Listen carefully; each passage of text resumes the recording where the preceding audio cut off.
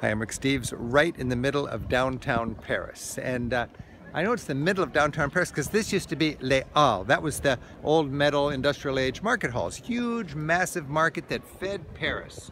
And today they're renovating it.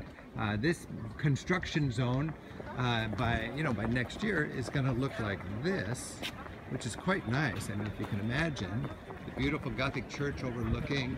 And now they've taken this jumbled pile of old markets, and they're out of town in Rungis. What is it? Rungis, on the south side of town. So that's where we've got huge market for the farmer, all the merchants to go get their wholesale food.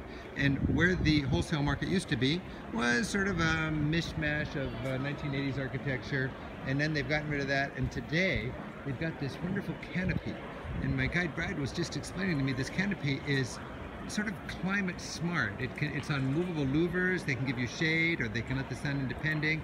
All of the louvers have pipes to collect the rainwater in kind of a cistern, and on a good rainy day that little pigeon's going to get out of the way and a cascade of water is going to come down there and gobble gobble gobble right down to the bottom of the shopping area, and you have a huge market in the center of Paris, and it's still called Les Halles. The Halles, as the center of Paris is becoming more and more people friendly.